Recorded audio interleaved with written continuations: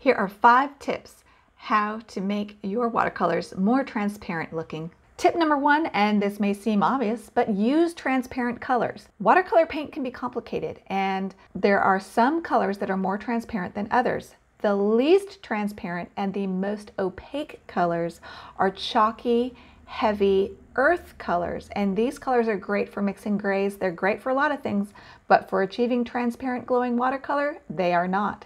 These colors include, but are not limited to, burnt sienna, the ochres, cerulean, all those heavy granulating paints, and then other granulating paints that aren't considered earth colors but are heavy and granulating are ones such as ultramarine blue, which I love ultramarine blue, but you've got to be careful with it if you want truly transparent color. Tip number 2, use plenty of water.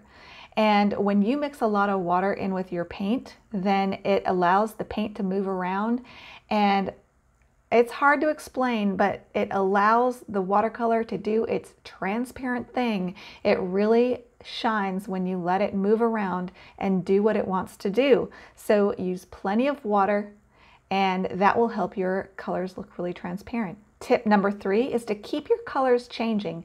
Even in areas where your values aren't changing, the lightness or darkness isn't changing, keep your colors changing. And one way to do this is with each brush full of paint that you get off your palette, change the color in your paintbrush a little bit.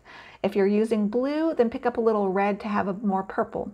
If you're using purple, pick up some more blue to get it more blue.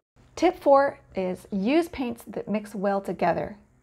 Use primary colors, a yellow, a red, and a blue that mix well with each other. For example, some blues, like manganese blue, does not mix well with red. It makes black. It does not make purple at all. However, cobalt blue mixes with both yellow and red equally well, making it a good color to use as your primary blue. The colors that I like that are my favorite to use as the primary colors include Winsor & Newton Cobalt Blue, M. Graham Naphthol Red, and Holbein Aureolin. Tip number 5 is to use analogous colors when mixing, as opposed to mixing together complementary colors. What do I mean by this? Analogous colors sit next to each other on the color wheel. Complementary colors sit across from each other on the color wheel. If you mix complementary colors together, they make browns and grays. If you mix analogous colors together, they make sparkling, transparent, glowing colors. So when you're painting a painting and you're thinking about what color should I paint next to this other color I just mixed, or what should I pick up on my brush since I have a lot of blue in my brush, think in terms of picking up a purple instead of an orange, for example. All right, now I've given you these 5 tips. Now let's watch me paint a painting, and I will use these 5 tips. I'll sprinkle them throughout the explanation so you can actually see these tips in action. All right, so I'm going to speed up some of this footage. If you want to watch this footage in real time, you can join my Patreon and watch me explain and paint this in real time, get the downloadable line drawings so you can paint with me. But there you saw me mixing up my cobalt blue, mixing up my naphthol red, my Holbein Aureolin, and look how beautifully they all work together. As I paint these colors onto my painting, they're staying fresh and beautiful and clean. They do not look muddy at all. And I'm using very, very watery paint. I'm using my 3/4 oval by Silver Black Velvet to start the painting, and that's typically what you want to do. You want to use a larger brush at the beginning of the painting. You want to paint your lighter areas at the beginning of the painting, and then as you progress, you get darker and darker, and you get smaller and smaller brushes. And there I got some ultramarine blue for the heavier parts, and I'm mixing a black. So that's the only time that I'm going to use a heavy color in this painting, is when I mix my black. I mix that black from ultramarine blue, naphthol red, and Holbein Aureolin, and look how black it came out.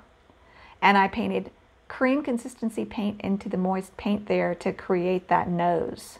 And it was a beautiful nose.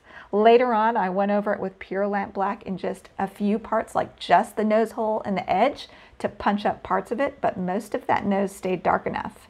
And here, look how much my reference photo is helping me. I can see now that those shadows, for example, under the ear are orange. Before I was painting them as brown mud.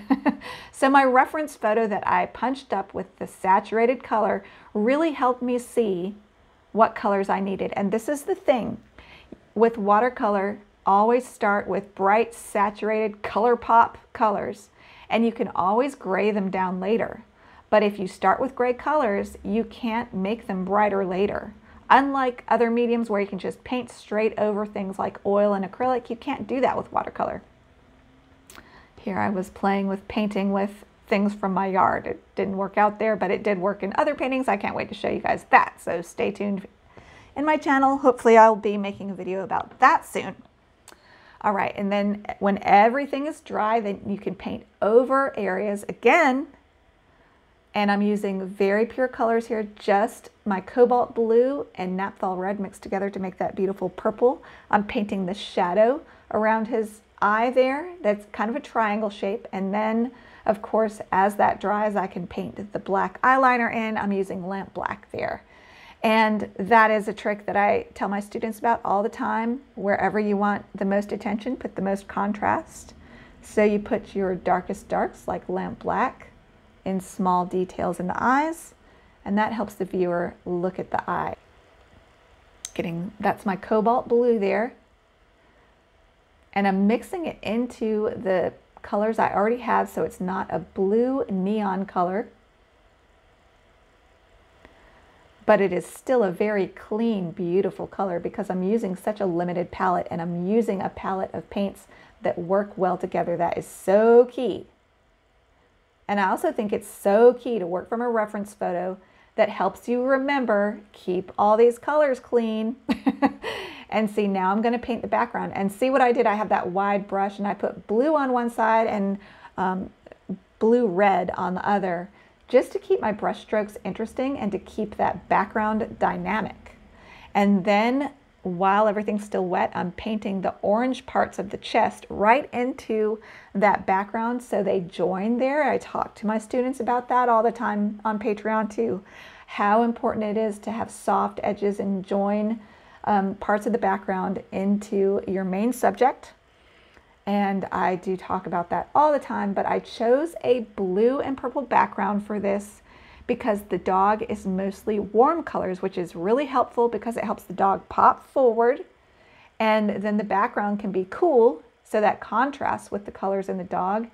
And the cool colors make the background recede into the background. It's very hard to pull off a background with a bunch of yellows and reds in it. It can be done. It has been done. I don't recommend it, but you can try. It's just harder to make the background look right if you make it yellows, mostly yellows and browns and reds, all warm colors, because warm colors come forward. So I love to make my backgrounds kind of a grayish blue purple a lot. And this painting was perfect for that because the dog has so much yellow and orange, and you want that contrast. And he has a very light head. So I'm painting light colors around his head first to see if I can get away with that. And if I decide I need to punch up the background even more to pop out his ears and his light spots of his head, I'll do that, which I do end up doing. But even here, this is a gray, but because I've added so much water to it, it still looks like light is shimmering through this because I'm using a lot of water. I'm leaving some white spots, and that makes the painting look like it's almost shimmering and glowing. So that's another trick. Another trick to getting your washes to look transparent is to use plenty of water when you paint with your watercolor paint. Somehow that makes the painting look like light is shining through. It's called watercolor for a reason. You add water, and that can just add such beautiful effects. And here, I really wanted to pop out his bottom jaw, so I did put a little bit of ultramarine blue, but I'm being really judicious with it. I'm being really careful.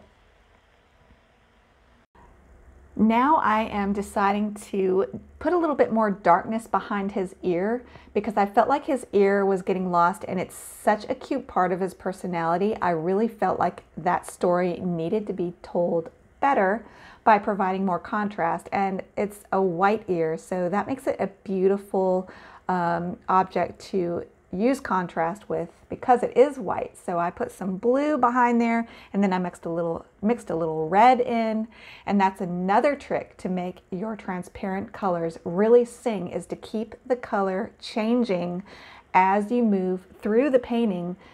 Try with each brush stroke, load your brush with a little bit different color, and that will add variety to your paint and to your painting to make it look like it's really glowing, because light is always changing, and if you want it to look transparent, keeping the color moving will help do that. And then I just added a little bit of splashes to add some interesting detail near the face area, because those little details will help the viewer's eye remember to go back to the dog's face. I'm mixing up a little bit of red here to just balance out the values. I'm getting to the point in the painting where it's time to start balancing out the values. And what I mean by that is, if you look at your reference photo and pick 2 different points on the dog, just choose any random points or a specific point, like that yellow line going from his eye to under his ear. How dark is that in comparison to his cheek color? And do I need to adjust the values in relation to each other there? And that's exactly what I'm doing here. I'm adding a little bit more purple because the saturated reference photo helps me realize that area is a little purple, which is a beautiful glowing color next to that orange. And then I'm going to just paint in his collar. And again, watch how I change the color slightly. Close to the edge of his chest, it's redder, and then I moved to purple, and I try to keep the colors changing to keep that looking really beautiful, and that really helps really zhuzh up the transparent look, even with these darker colors. So when you're painting any area, try to keep the values stay the same, but the colors changed. You see how it's a dark purple and a dark red in his collar? And then in other areas of his body, they're lighter colors, but each color is different, but the value stays the same. That really helps the transparent colors look like they're glowing even more. If you use just a flat color, it looks flat, and light is not flat. Transparency is not flat. It's almost like it's alive. So to help it look alive, use different colors in every brush stroke you take. And easier said than done, I know. I always forget. I forget a lot. Again, I'm moving through this really quickly. I'm not able to explain every little thing I'm doing. I am painting on dry paper, but that's why it's really fun to come join my Patreon, and you can just watch this whole painting. This one took, I think, an hour and a half. So it's an hour and a half of footage with me fully explaining it. And here, look, I put a triangle on the reference photo so you could see how I think as an artist. I'm thinking in terms of shapes, not I'm painting an eye. I'm painting a shape of shadow around the eye, and it's in a triangle shape.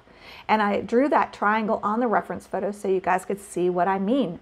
And then I paint that same triangle onto the dog. This is why I tell everybody who is like, it's cheating if you trace. No, because look how many drawing skills I'm having to use.